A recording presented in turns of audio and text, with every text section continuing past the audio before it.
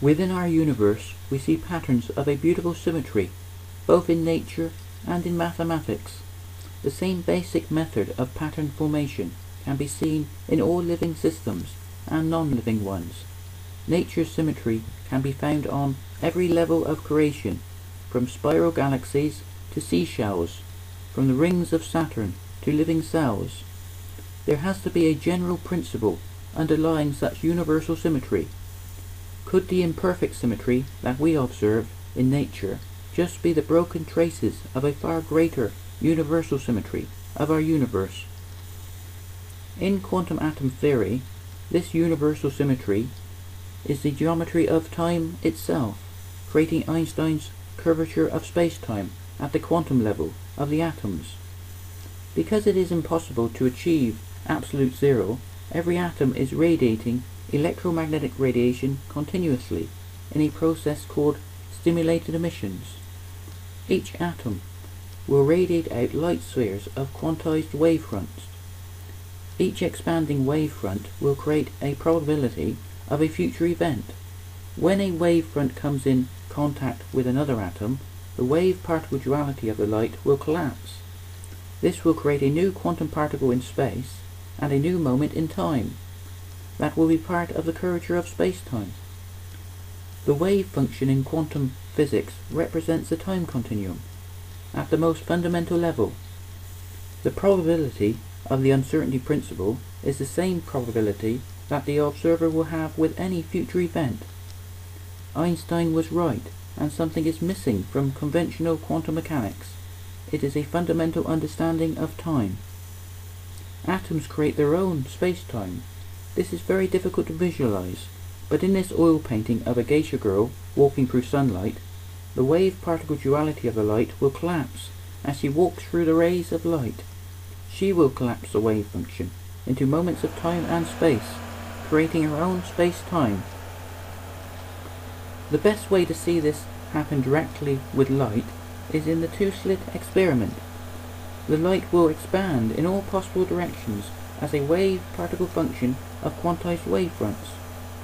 When the wave function reaches the screen with the two slits, the photon will react with the electrons of the screen. This will collapse the wave-particle duality of the light, creating new quantum particles in space and new moments in time. The part of the wave that does not come in contact with this screen will expand in all possible routes going through both slits as two light spheres of quantized wavefronts. Constructive and destructive interference between the waves will cause them to superimpose or cancel each other out. When this wave-particle function comes in contact with the screen, it will collapse, creating moments in time and quantum particles in space in the shape of an interference pattern. When the observer turns on the detector to determine which slit a photon passes through, the interference pattern collapses. This is because to observe the photon, we have to create a photon-electron coupling, collapsing each wavefront into a new quantum particle that will have its own position in space and time. If we turn the detector off, we remove the photon-electron coupling, and in time, the interference pattern will reform. Just like in Newton's first law of motion, the interference pattern will continue to maintain its state unless acted upon by an external force.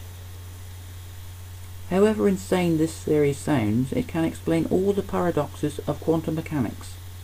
We have entanglement because the polarization will be set at the creation of each expanding wavefront.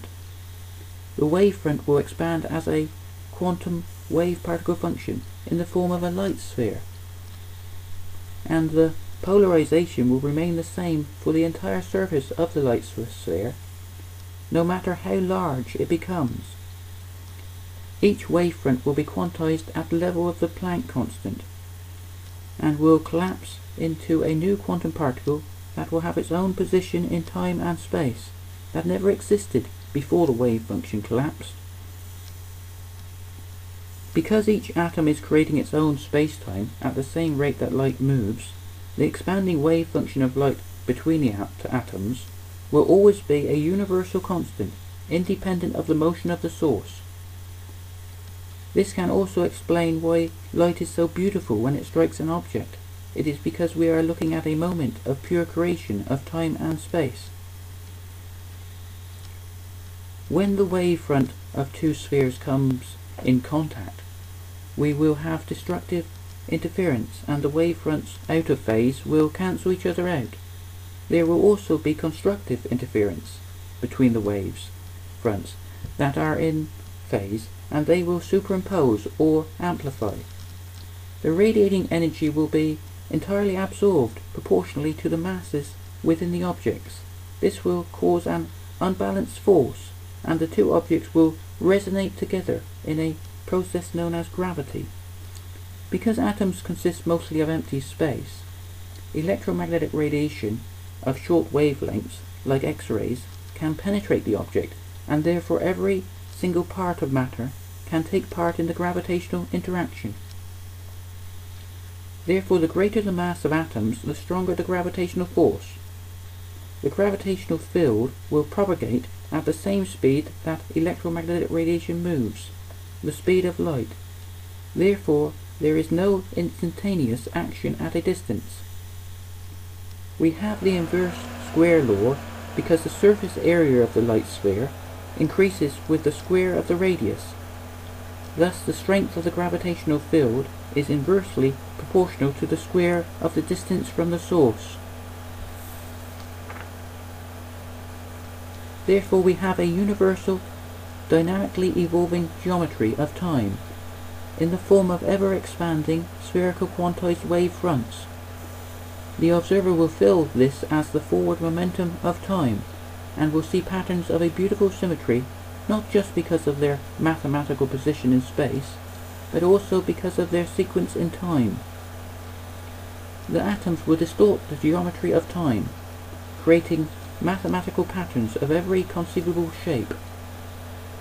The same basic method of pattern formation, the same mechanism of symmetry breaking, governs the whole universe of organic and non-organic matter. Everything will form into ever greater complexity, because everything is creating its own space-time geometry of ever greater diversity. This can explain the dynamics of evolution, from simple to complex. Even in something as simple as a snowflake, we have total diversity. There are no two patterns of snowflakes the same. This is because the atoms of each snowflake are creating their own space-time geometry, therefore their own symmetry. Only a slight distortion in the space-time symmetry will expand out, creating the visual and mathematical patterns of our universe. In this theory, infinity is not a mathematical paradox, but an actual reality. Each individual atom creates its own infinity by collapsing the wave function into moments of time that will have a position in space. Put very simply, the light emitted by an atom now will be absorbed by another atom later on, and this creates the infinity of space-time. This can explain the problem of mathematical infinities in quantum electrodynamics that can only be cancelled out in a process called renormalization. The calculations for each coupling on a Feynman diagram are infinite. In quantum atom theory, these infinities represent the continuous process of the time continuum, creating the infinity of space-time, and therefore there is no need for renormalization. In this diagram of an atom surrounded by photon-electron couplings, feedback from other atoms will create sets of infinities. The reason why we can always divide infinity into sets of infinities is because of the continuous process of the wave-particle function collapsing into new quantum particles. Each set of infinities will be a set of fractional self-similarities, creating their own infinity of time and space. This can also explain why there is no center or outer limit to our universe. There can be no center or outer limit to infinity. Each fractional self-similarity will be governed by the law of the conservation of energy. In an isolated system, the total amount of energy remains constant and cannot be created or destroyed, although it may change form